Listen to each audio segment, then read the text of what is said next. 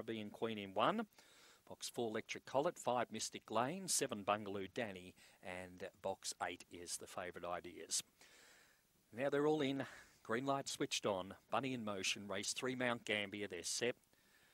Ready.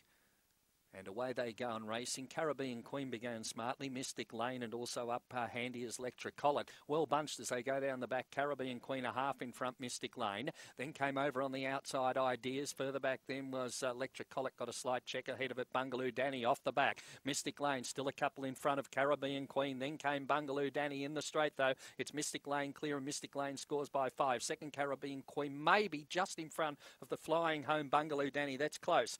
Then in behind them came Ideas and Electric Collet back at the rear.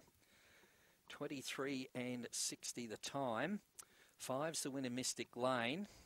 I think the one's hung on for second, but the 7 did make a lunge right near the line, Bungaloo Danny. So it's 5 and a photo it will be on race number 3. And that race time of 23 and 63, recorded by number 5, the winner there, Mystic Lane. Greyhound owned by John Cameron, trained by William Wilson. Brindlebitch, August 19 by Oaks Road from Fascinated.